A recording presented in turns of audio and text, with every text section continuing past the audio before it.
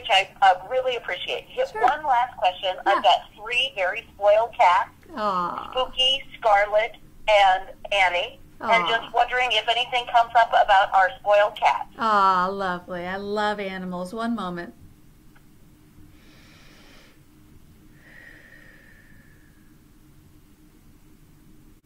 Okay. It's funny because when you said that one of them was named Spooky, I actually, you know, of course you imagine others being spooked by someone who is spooky, but I actually felt the energy of, and maybe it's this cat or maybe it's one of the other ones, but I felt the energy of this cat being spooked by others. Oh, yes, absolutely. He comes by his name honestly. So he comes by that name because he is spooked by others? Absolutely, yes. Ah, perfect. I can scare him to death just by wearing a different robe around the house. That is great. I routinely remind him, I am your mother.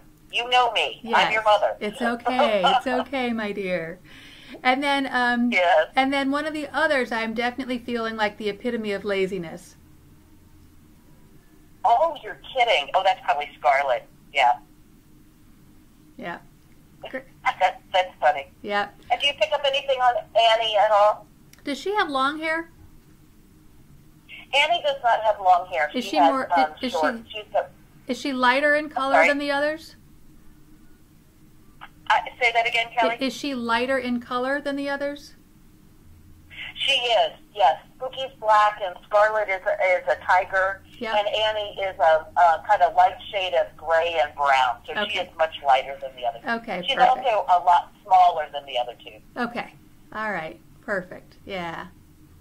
Yeah, you know, I feel like they're all great cats. They've definitely got their own unique personalities. They're definitely quirky. But, you know, just keep spoiling them. Life is good. I will definitely keep spoiling them, no question about it. Good. I appreciate that. I'm glad that they're Yeah. good. That's the most important part.